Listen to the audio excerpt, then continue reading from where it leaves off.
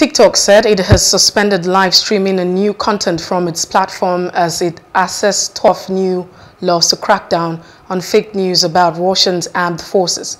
Netflix said it was pulling out its protest at the invasion. Visa, MasterCard, PwC has also joined the list of Western firms cutting ties. TikTok, which has around 36 million users in Russia, said its move was about ensuring the safety of its staff and users. Since Friday, anyone who writes news deemed false about the military could face up to 15 years in jail.